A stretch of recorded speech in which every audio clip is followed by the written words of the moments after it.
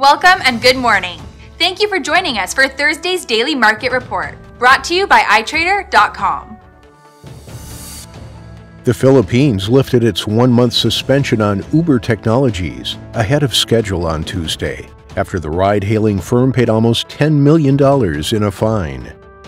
The anti-risk Japanese yen rose as sentiment soured across the financial markets. Stock index futures hint more of the same is likely on the horizon. Gold prices rose as the market's mood soured, as worries about the impact of Hurricane Harvey compounded after North Korea conducted another missile test.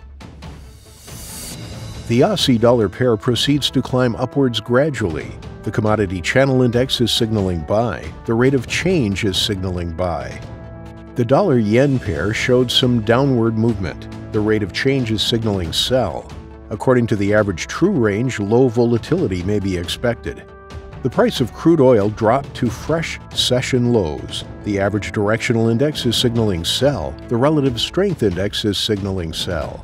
The price of gold appears decisively bullish. Stochastic is neutral at this point. The commodity channel index is signaling overbought. The U.S. initial jobless claims will be released at 12:30 GMT. The Eurozone's consumer price index at 0900 GMT. The Japanese housing starts at 0500 GMT. The German unemployment rate at 0800 GMT, the Canadian gross domestic product annualized at 12:30 GMT, and the U.S. personal spending at 12:30 GMT. Thank you for joining us for Thursday's Market Outlook. We hope that you will tune in tomorrow morning for the latest events in the market. Until then, be sure to log into Itrader.com for all of your trading needs. Your personal account manager is ready to answer all of your questions.